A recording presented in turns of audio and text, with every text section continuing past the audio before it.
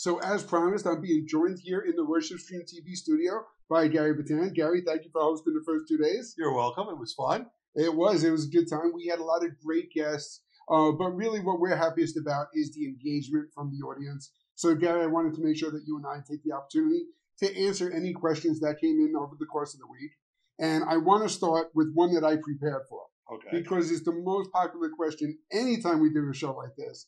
What is the best camera for this price? Insert whatever the price is. Of course. And I want to start by saying there is no one-size-fits-all answer. Right. We really need to know what you're looking for, what gear you have, which is why you can always call us to get that kind of information where we'll talk to you and we'll help you, like I said during my show on the camera show, go over what fits in the room, what doesn't, what you're trying to do, what's your connectivity, what's your lighting situation like that. But I know you put together some great charts. And what I want to stress here is for under $2,000, you got a lot of choices, whereas a couple of years ago, you had almost none.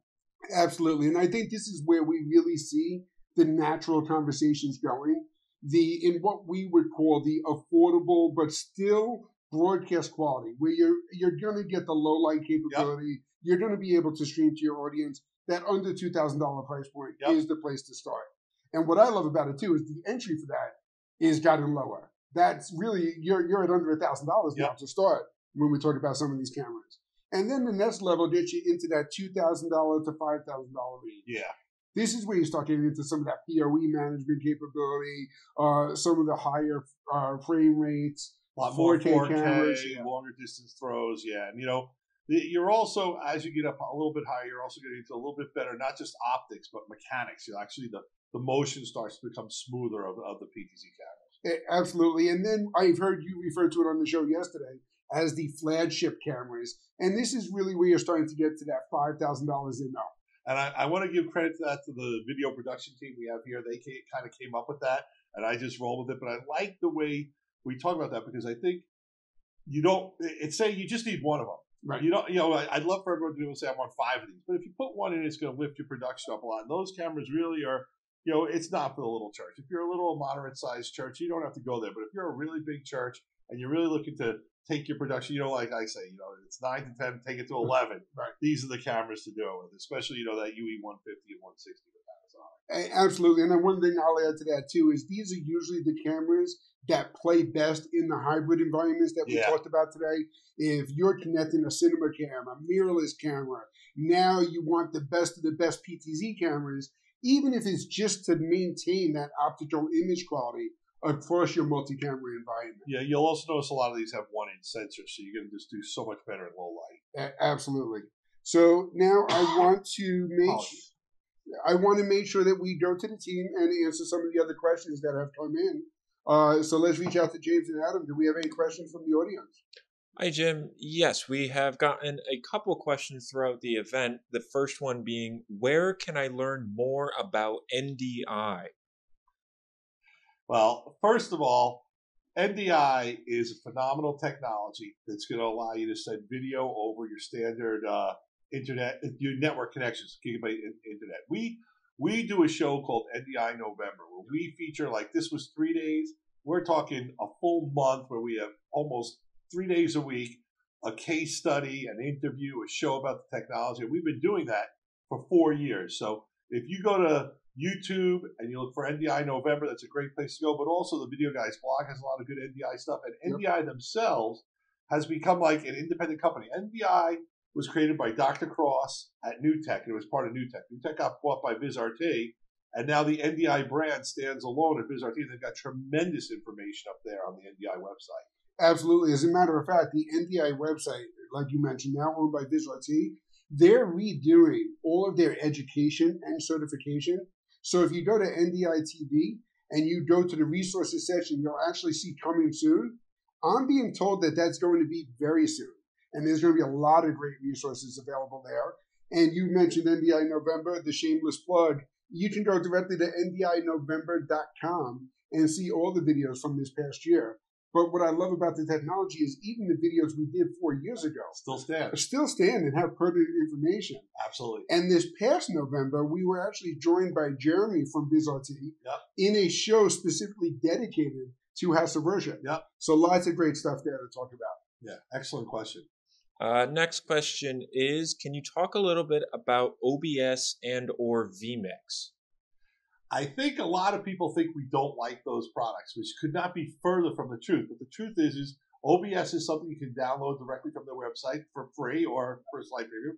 And vMix is sold directly from their website, and it's a very affordable program. We love them both. They're excellent. All of our PTZ cameras work great with them. Yep. They both support NDI beautifully. We are fans of them. In fact, we're selling a JVC dedicated box that is a vMix appliance from JVC that's under $5,000. And I know, but the thing I really love about OBS and vMix is you can put it on any computer. Yeah. But as I said in my show, you can easily create a show that overruns the CPU and GPU of that computer. So you've got to be aware that while they're both great products, they're compute intensive. Yes, absolutely. And I think what I would say too is OBS is really the ultimate do-it-yourself solution. You're really kind of flying in the Wild West, and you need to become an expert of what you're building.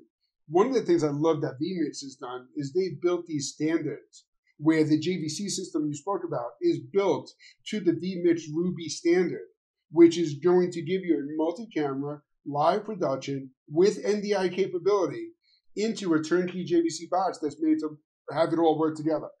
And then if we're going to talk about those two products, we also have to talk about Wirecast. Yes, software. It's still the only software application that runs on both Windows and Mac. Yeah. So especially if you're working with younger volunteers and a younger audience, the second that kid rolls in with his MacBook, he's going to want to talk to you about Wirecast. Yeah, one of the things I'm going to say for House of Worship that makes vMix such a good choice is there's trial versions, there's inexpensive versions, and you can scale with it as you go. So you can start very basic with a 2-camera shoot streaming to one place. Yep. And vMix can grow with you. And when you're ready to get a little more complicated, there's other versions of vMix that you can upgrade to. So vMix is a great product. I love it. Our encoders work great with it. Our PTZ cameras work great with it. And you can even integrate vMix with TriCasters, with OBS through NDI, because NDI is the secret sauce, secret glue that ties everything in your video production together. That's a great point. And one of the things we talked about today was the hybrid production environment. Yep. It really is becoming more and more true. As these products start working better, they also start working better together, allowing you to put different tools into a single installation. Yeah. But I want everyone to understand, we are big fans of vMix and OBS. Try it. You'll love it. And you might want to grow to a TriCaster at some point, or you might just get beefy enough computers and vMix keeps or OBS keeps doing the job for you. The choice is yours. Absolutely. All right. It looks like we had 2 questions come in today's show. The first one being, I would like to learn more about AI CV for color matching. Yes. So we talked a lot about the artificial intelligence, the AI technology, and color matching. Yep. I know from talking to these guys while we're rolling the clip with Paul Richards that there is some AI color matching capability built into the TriCaster today. Yes. And it's one of the things I expect to see a lot more of with the VizRT acquisition, where you're starting to see some of their broadcast technology make its way into the live production space as well. Yeah, and you know, all the auto tracking you see is really AI-based technology at its core that's going on there. And I think you're going to see a lot of AI color matching going on. And even what I'm going to say is color shading or grading, where I'll want to look like I'm indoors or outdoors, or it's evening or it's morning, to intentionally shade the video for warmth or features and feel like that. And I'm fully hoping, and I've said this to my PTZ people, I'm hoping we get a dropper like Photoshop, where I can pick the one camera that's right, just do a dropper and get all the skin tones right. Because one of the things is, when we first set up this studio and we tried to put 3 different PTZ cameras, 2 different PTZ cameras and a standalone Panasonic camera, matching color was so difficult. It's gotten so much easier, but that's for 2 or 3 cameras. When you're going to try to match 5, 6, 8 cameras, or handheld with moving cameras, with natural light, with, you know, churches have stained glass windows with all kinds of multicolored light coming through. So I definitely think the AI is going to be very cool for it. And I would say that any PTZ camera you get today will only get that infused into it over time, because it's not really something that requires, you know, a massive firmware. You might have to do it on a laptop at first before they put it in. But remember, 2 years ago, all our auto tracking was by running a separate computer to do it. And now I would say 75% of the PTZ cameras we sell have auto tracking built into the camera themselves now. Absolutely. And I think if you watched the show when James from Canon joined us, he talked about how their controllers can control the shading and color correction of some of the cameras. And I know Red is doing that with their cameras at the cinema level as well. So the fact, what I'm seeing in the AI world is the technology has to first exist. And it has to exist from the point of view of having someone press a button. And then sooner or later, we're training the machine to say, this is when that button gets pressed. So we're getting close. And as vision technology improves, that'll only get better, faster, easier. But that's a good question. It looks like the last question that came in was from Steve, and he's asking, is the HDMI out a multi-view? And I want to specify, I believe he's talking about the SuperJoy from PTZ Optics, and I think the answer is no. It would actually be just the camera that you are controlling. You will get the video preview of. Right. You get a. I believe you can get a semi-multi-view on the screen that's on the SuperJoy, right? Can I answer this another way? Yeah. My answer would be, I don't know if it is definitely the SuperJoy that this customer is referring to, but there are products available with multi-view in it. So if that is a feature that Steve needs in his workflow, the question isn't, can this product do it? The answer is, let us help you find the product that does.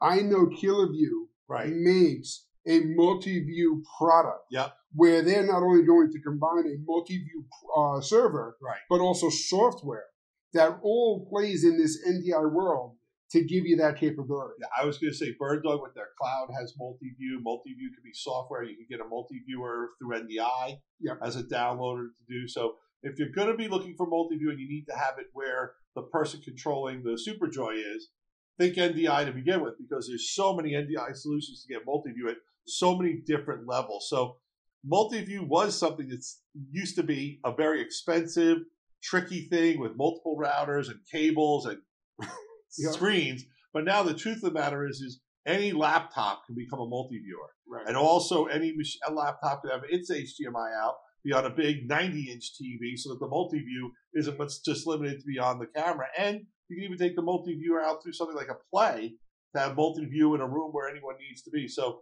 multi-view, very easy to solve for you. Give us a call and we will give you multiple options that range from software to hardware to NDI to a combination of those. But multi-view, not the expensive challenge it used to be. No, and I'll say too, a lot of it too comes from the nature of the question. Is it a multi-view in order to control and monitor 9 cameras at the same time? Control room. Or are you looking for a multi-view maybe in an overflow room where your audience can watch what's happening in different centers throughout your campus? Yeah. So one's a digital signage application, another's a production application. The beauty is now with AV over IP, you could kind of throw it all into the network and do all of it. Because he said SuperJoy, I'm thinking that he's got a room on the side where probably someone will be controlling just the cameras. Right. And, with the SuperJoy, how do I get a multi-view so they can see everything? So I would say NDI is the way to do that. The nice part about NDI is you can even do some comms communication over NDI also with that guy. So a great question. Do we have any other questions that came in? That looks like everything that's come in today and in the past. All right, so I had a question for you guys as the production team who produced this whole show. And that is, what do you think was the most important thing that we talked about over the 3 days that really ties in for a house of worship more than anything else? I think the thing that I took away from this the most, honestly, was the Jim's going over the hybrid applications that you can do, especially talking about Canon cameras being able to match camcorders to their PTZ cameras and really kind of taking your productions to the next level in adding multiple kinds of cameras while keeping all of that same imagery together. I think that was a good point too. And the other point that I think is important is that I think houses of worships need to look at NDI. Yeah. NDI gives you so much flexibility, and just all the cameras we talked about with Canon can all support NDI also. So with an encoder, if worse comes to worse. But I really think that NDI, if you're a house of worship, it's a way that you can run your wiring less expensively. Through PoE, I can fire up and have those PTZ cameras working. It allows me to scale almost to infinity.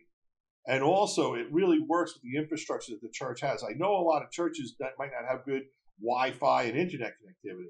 but they are pretty much wired for a standard network, Cam 5 or better cameras, better cabling. And that's all you really need to have NDI come to life. And also, if you needed to, you could run NDI, in the building rather inexpensively because it's not powered, it's not expensive. But also, what I think is important about NDI is what I always say is if you're going to go NDI, it starts by getting the right switch.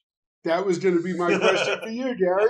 So, Mike, you talk a lot about the NDI network, and I know from watching the other shows you've hosted, there is one number one tech support solution that you point out when we talk about NDI. What is that? Yeah, Netgear has AV over IP optimized switches. When Dr. Cross first introduced NDI, I said to him, the number one thing we need is an NDI dedicated switch. They didn't do it. He thought he had to be agnostic to everyone. But the folks at Netgear really got together. What makes these switches, the M4250 switches, so incredible is their AV over IP optimized. They're easy to set up, rock solid stability, easy to expand and change, and they scale. Yep. So you could scale, you could start small and scale bigger. You could add another switch, you get a bigger switch. So Netgear AV switches, house of worship, schools, government, corporate video. If you're going to go NDI, if you're going to go AV over IP, get a Netgear switch. And what I'll say too is when we talk about these Netgear switches, they will let you configure any of the individual connections to the presets, whether you're using full bandwidth NDI that we talked about, whether you're using NDI HX2 or HX3, whether you're using Dante AVH. Right, for your audio. And they even have new switches that are supported with SMPTE 2110. Yeah. You really have anything that you need in an AV over IP world.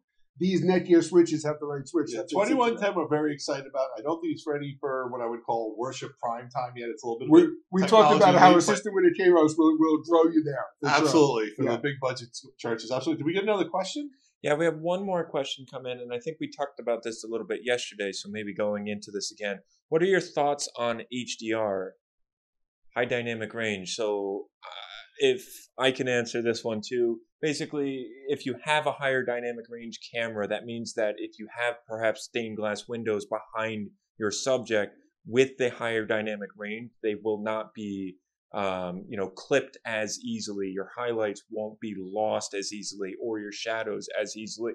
So yeah, when you're starting to look at those higher end PTZs and camcorders, looking at how many stops of dynamic range they have is definitely something worth looking into. Yeah, 100%. If you put yourself in a time machine, you went back to 2015, 17, before the epidemic, 4K and HDR was tied together in the UHD spec. Right. But what happened with the pandemic was a lot of that HDR stuff got dropped. But I used to give the best example. I'd say if you had two people back in 2016, 17 with two TVs, one was a 4K without high dynamic range, the other was an HD with high dynamic range. Most people would feel the HD high dynamic range was a sharper image because of the way our eyes pick up color and the fact that TV in itself is kind of an optical illusion of what we're seeing, how the motion all works. But I think HDR is going to be a really cool thing this coming year. We have cameras with HDR in it. NDI 6, which has been teased, is going to support HDR. And I think it's very, very cool. Our folks over at Atomos are working on some cool HDR stuff. They always had it, but to bring that into streaming and other things. So HDR, I think, is really great, and especially if you've got a big, gorgeous, beautiful church with all the stained glass windows and all the architecture that's in the church, the carvings and the statues and everything and the mosaics. That stuff's going to pop a lot better with HDR, but marry it to 4K. 4K HDR, and if you're looking to do something like that, by all means, give us a call. We'll point it out, but you're going to want, for number one, that's those flagship-type cameras. Yep. It's more of a TriCaster, a more expensive TriCaster with HDR, but we're real excited about it. We think it's going to be the future coming, and like I said, I kind of got sad that it got dropped because to me, HDR looks better than 4K. When you do 4K and HDR, it looks a lot better. And I'll give you an example if I can one more time. If you go to sports. Yep. I used to be watching a football or a baseball game on DirecTV that would say, do you want to watch the show in 4K? And I'd click over and I'd be like, this actually looks worse. Right. And one of the things that would happen is the color would shift in the wrong way too, because it wasn't really, they were really taking an HD signal without HDR, kind of faking it. Yep. Now when you hit that button, it pops and it looks gorgeous because it truly is UHD, which is 4K with HDR together. So Yep. very cool. That's a great question, boy. That's someone I hope has a big budget because they have big aspirations, and it's not going to be expensive to get there. Excellent.